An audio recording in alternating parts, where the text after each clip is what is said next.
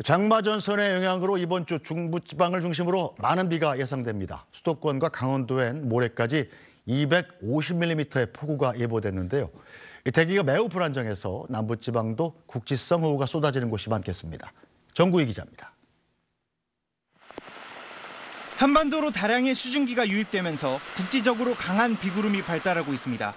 오늘 밀양에 119mm의 폭우가 쏟아졌고 화천에 52mm, 파주에 39mm의 비가 내렸습니다.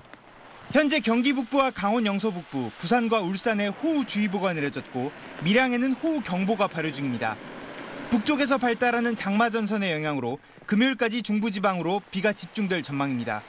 비는 내렸다 그치기를 반복하겠지만 시간당 30에서 50mm로 매우 강하게 쏟아질 수 있습니다. 특히 모레까지 중부지방에 50에서 150mm의 비가 예상되는데 수도권과 강원도에는 국지적으로 250mm의 폭우가 쏟아지는 곳이 있겠습니다.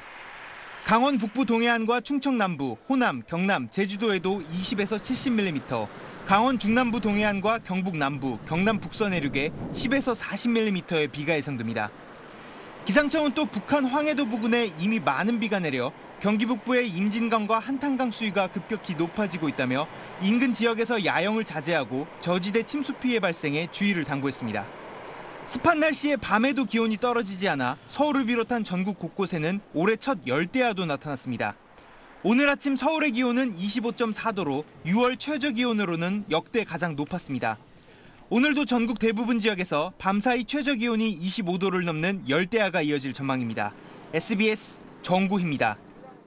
안녕하십니까, 편사옥입니다. 더 많은 뉴스와 라이브 이벤트를 보고 싶으시면 화면 오른쪽을 눌러서 구독해 보시기 바랍니다. 또 저희 SBS 앱을 다운로드하시면 속보 알림도 받아보실 수 있습니다.